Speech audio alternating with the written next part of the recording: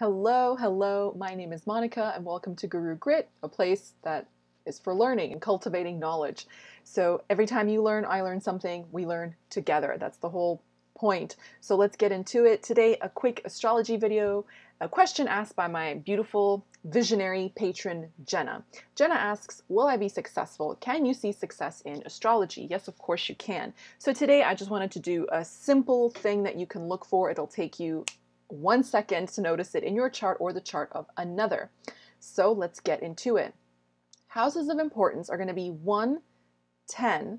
I put 4 and 6 because the fourth house aspects the 10th. And the sixth house is the house of work and service, but it's also a house of semi-wealth, okay? If the other ones are trashed, but this one is doing all right, you can still manage to make a living.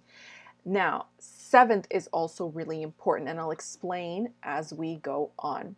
Planets to look for are Sun, the North and North Node, Saturn. Saturn causes really big things to happen in one's life that can last a really long time, really impactful. You'll see a solid Saturn in the charts of politicians and many celebrities, so nothing to fear there.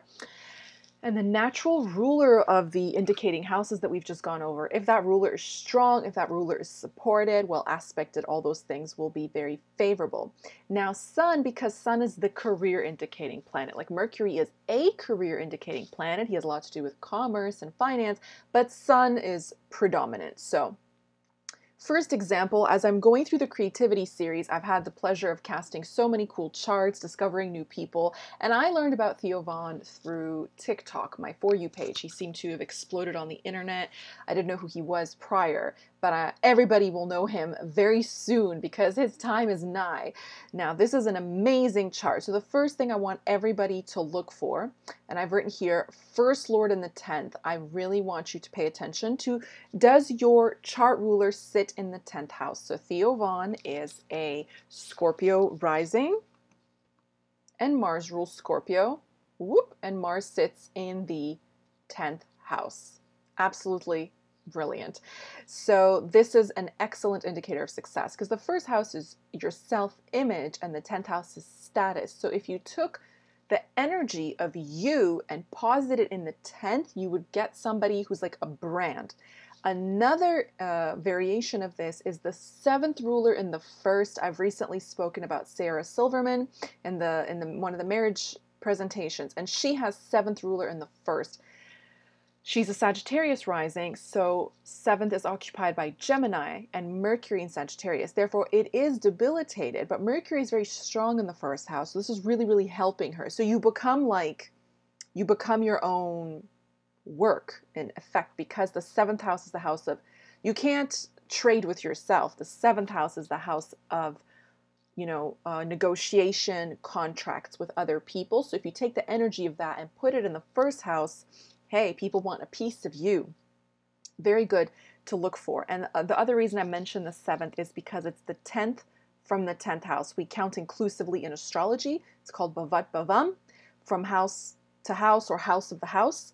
And you get the 7th house is the 10th of the 10th. So if you've gotten a reading from me, I do give credence to the 10th house. It is important. But I pay attention more to the 7th. I've seen much more successful people come from the 7th. In any case, here, just look at the first ruler, your chart ruler. Okay, if you're a Cancer rising, does your moon sit in the 10th house? That's what we're looking for. Mars is in a friendly sign. Check. He's also in the best possible house. Mars excels in the 10th house, so this is a very fortunate person. Now, what took so long? This is a really interesting little bonus tip. If you're a Scorpio ascendant, there's a few ascendants like this, but especially Scorpio, it's very keenly felt. Mars rules the first of self, and Mars rules the 6th of competition, litigation, responsibilities, obligations. Not much fun happens in the 6th house. I suppose the best thing about the 6th house is it gives us pets, little animals and things like that, nature-loving house. So here, the first house is ruled by Mars. And one of the things about the first house, I'm coming out with a course in houses, okay? It's overloaded with meaning. One of the meanings of the first house is it is the person's capacity to overcome obstacles in life.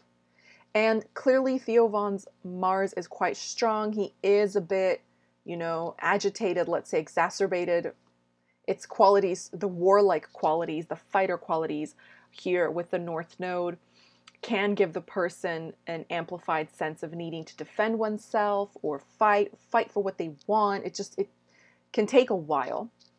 And the 6th house is obstacles. So when Mars rules both of them, I mean, this person is supposed, in a sense, is sort of fortunate. Mars is retrograde as well. So it's usually Mars matures around the age of 28. Probably took a bit of time to develop some kind of self-defense mechanism.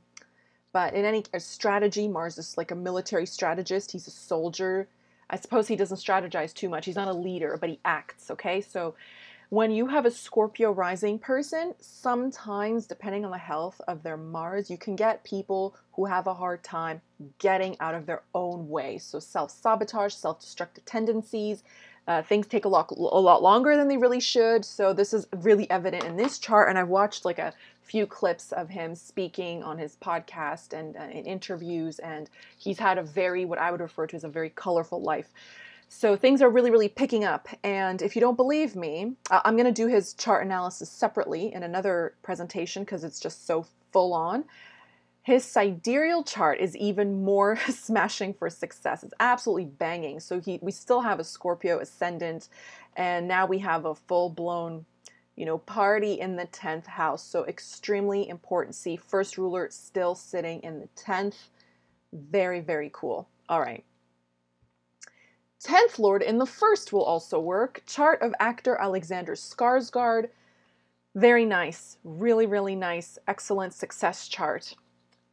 10th ruler is Mercury, because Mercury rules Gemini. Gemini sits in the 1st house. Not only does Mercury, sit in its own sign of Virgo, Mercury is exalted and in its strongest house. Mercury also rules actors. Fun fact. And the 3rd house is the skill to act and to perform. And we have the North Node here. So this person would have made it one way or another, no matter what. I understand his father is a very, very, very iconic, legendary. He's a very skilled actor. Most of his siblings, I believe, are actors as well, but it doesn't really matter. It makes no lick of a difference. He would have succeeded in this realm one way or another. So very interesting. And Mercury is also his soul planet, and Mercury does rule, quick-witted, fast-thinking people with excellent reflexes. I'm going to speak more about that when I start the creativity series tomorrow. I open with Greta Van Fleet, and Mercury in their charts is just off the scales, and Mercury does rule, dexterity, and so very cool. So this is an excellent chart. Okay, 10th Lord in the 1st, exalted in Virgo rising. And we also have Sun in the 1st. Sun having so much to do with career. Sun in the 1st, can hurt other houses by aspect. Let's say like the 7th house, the 1st house itself. But generally, it gives the person an aura of like radiance. It can make them dynamic, highly charismatic. If Venus is there too, someone who's a bit schmoozy, like a politician. So they can be extremely charming. And here, Venus isn't combust. So a very charming person, very charming man, someone pretty to look at, someone interesting, you want to listen to them. So Sun in the 1st house, very, very good for success also. And 7th Lord in the 10th, because I mentioned earlier, 7th is the 10th from the 10th. And if we take the ruler of the 7th and put it in the 10th house, Jupiter rules Pisces, goes into the 10th house. That's also quite nice. This can happen with any planet, okay, in any sign, as long as the 7th ruler sits in the 10th. Depending on, its aspect, what it is, who it's with, etc.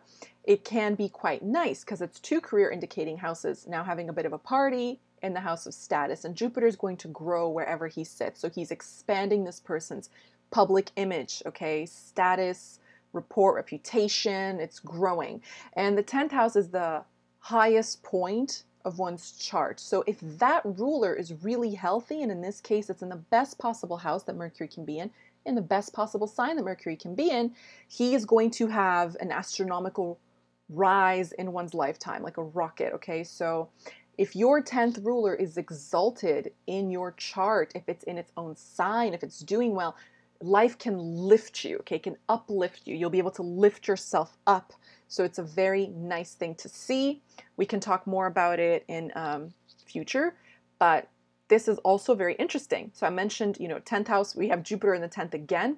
This is Colombian singer Maluma. God's gift to eyes and ears, people all over the world. He's amazing. Excellent in a strong sign. And here we have very cool combo. So we've got 10th ruler in the first, right? We just saw that with Alexander Skarsgård. So we have Mars ruling Scorpio sitting in the first house. There he is. Beautiful. We also have Sun in the first, and we have first ruler in the first, Saturn. So an overloaded first house can give a person immense popularity, name and fame, as it were. Okay, so the first house here is really throwing a party. Full-blown stelly, excellent. 2nd and 11th lords, because he is an Aquarius ascendant, Jupiter rules Sagittarius, Jupiter rules Pisces, and Jupiter is sitting in the 10th house. Now this isn't so much to do with fame, but money most certainly, because the 2nd house is the money that you earn. Can you sustain yourself in life? Can you make a living? Your bank account. And the 11th is a wealth-giving house. So by virtue of the fact that he's an Aquarius ascendant, these are the two signs occupying these houses, and the ruler is Jupiter, and Jupiter sits in the 10th. So that's very nice. He can trade on his status. He can monetize on himself. I mentioned first lord in the first, Jupiter in good condition, 10th lord in the first. Very, very nice. And if that wasn't enough, we have moon in the 7th. So the moon is really swift and social, has a lot to do with people in a public house. The 7th house is other people. It does, in a good sign of for creativity and popularity. Leo, quite gregarious, quite outgoing. So this chart ticks pretty much every single box. It's pretty crazy. There's always something we have to consider because life just isn't smooth for everybody. But on the whole, just for success, brilliant, just beautiful. So I mentioned, 10th, 7th, 6th, excellent. And then there's something you should consider. Exchanges of rulers, and we're going to see a lot of this when I start the creativity series. You're going to see it in the charts of the members of Greta Van Fleet. But here I'll give you examples of Catherine Zeta-Jones, Bridget Bardot, and Sophia Loren. Absolutely iconic, all of them legendary. Here's my favorite, the second most beautiful woman in the world, the first being my mummy. So Sophia Loren, absolutely. And I mentioned her in my Saturn Moon conjunction video. You should go watch that. If you have Saturn Moon conjunction, you know someone who does. It's pretty fantastic to analyze that. Okay, we have 9th and 10th lords exchange, giving us a Raja Yoga. Mercury rules Virgo and Venus rules Libra, and they've swapped places. He went into her house, she went into his house. Do we understand? And the 9th is a very auspicious house. It's very, very fortunate. It's very lucky. It rules luck, and the 10th is status. So now we've swapped these two. We've got, Mercury in the 10th. Mercury rules actors anyway. Jupiter is there. So this creates a Raja Yoga. You could also do this with the 11th ruler as well. And you will see this disproportionate combination in the charts of so many creative people. So we're really looking for sun signs that are Virgo, Libra, Taurus, Gemini, because of the proximity, and it can happen to others, but anyways, with the proximity of Venus and Mercury, it makes it much more likely to happen. I've also seen this happen with Sun and Mercury. Yes, is that right? Yes, Sun in Virgo, Mercury in Leo. All right. Really, really cool combo. So thank you for watching. Speaking of success and a high rise and impact, I always think of Saturn in the 10th house. Reminds me of that meme about that goat, craving that mineral and licking some salt off the side of a mountain. So here's a picture of a goat I took in The Hague. I hope you enjoyed, and I thank you for watching. I hope you learned something. So go check your chart, see how your ascendant is doing, your ascendant ruler, see if it's sitting in the 10th house. Vice versa, is the 7th in the first, is the 10th lord in the first. Let me know what you think, and I'll follow up with more ways to see success in astrology. Thanks for watching. Until next time, I love you all. Bye-bye.